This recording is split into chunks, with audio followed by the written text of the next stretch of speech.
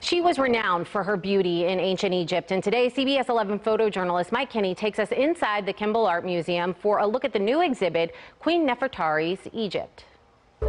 These are beautifully painted coffins. They depict this journey that the deceased must make through the underworld in order to reach the afterlife. We are in Queen Nefertari's Egypt. Of Ramesses II's 8 wives, Nefertari was his most favorite, the one for whom the sun shines. He felt that she was so beautiful that the sun had to rise every day to illuminate her face. Part of the exhibition also explores the discovery of Queen Nefertari's tomb. This happened in 1904 by Ernesto Schiaparelli, who was then director of the Museo Egizio in Turin, and that is where all the objects in the exhibition come from.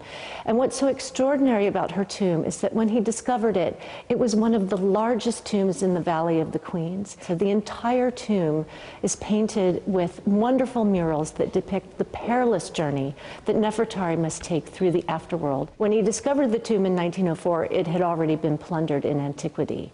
So most of the precious materials have been taken. But of the few things that were still remaining, we have a pair of palm sandals that she may have worn. It's one of my favorite things in the exhibition. There's also a pair of mummified knees. Another component of the exhibition is the artisan village of Deir el Medina. From there we have wonderful things, objects of daily life, also the tools that they actually used to build the tombs. I think there is something here for everyone, not only stepping back in time to visit ancient Egypt, but it's visiting Italy and the Museo Egizio. So it's a really great opportunity.